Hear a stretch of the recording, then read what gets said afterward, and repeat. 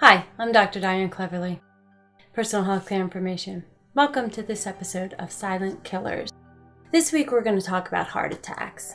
If you've been following along on Google+, you know that my pop had a heart attack this week, but it was a silent heart attack, which is a heart attack that doesn't have any real chest pain or any symptoms, and it could go undiagnosed. This is actually pretty common. 40% to 60% of all heart attacks could be unrecognized, and that's a really scary thought because these unrecognized or silent heart attacks could portend future fatal heart attacks of a much bigger nature. These heart attacks that are silent can occur in people who don't have symptoms of heart pain. That's actually why they become undiagnosed. So you don't have previous episodes of angina, and some people don't even have risk factors. So they're not overweight, they don't have high cholesterol. And the symptoms can be very vague. They're nausea, sweating, they can be vomiting, dizziness, and maybe a chest sensation, like a pressure, but not really a pain. So if someone you know, a loved one, is complaining about those kinds of symptoms, and you suspect if they're elderly or they have some other heart problem that they may be having a heart attack, it's always worth it to get it checked out. Please also asked me in the post to talk about symptoms that women are more likely to have during a heart attack compared to men. So a big meta-analysis looked at that very question.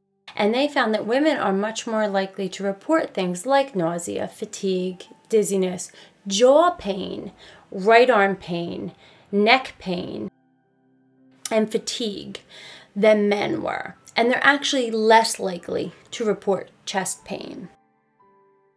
We were also talking about other demographic groups during the post. Speaking of other demographic groups, when I was doing my research, I found out something really upsetting.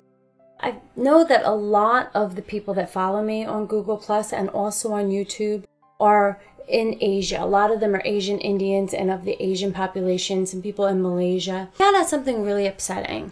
People of the Asian Indian descent have an altered gene for lipoprotein A.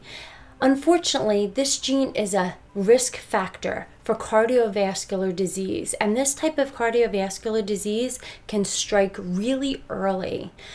More than half of the heart attacks and the cardiovascular disease in this population occur under the age of 50.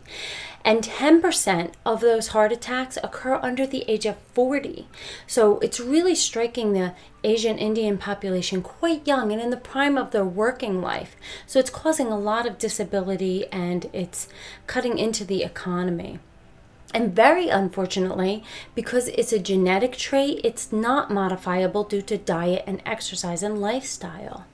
One needs to pay extra special attention to those silent symptoms, the nausea, the sweating, those things you don't think of as chest pain, especially if they haven't been having the chest pain. And also, you have to remember, it doesn't mean you have to be living in India.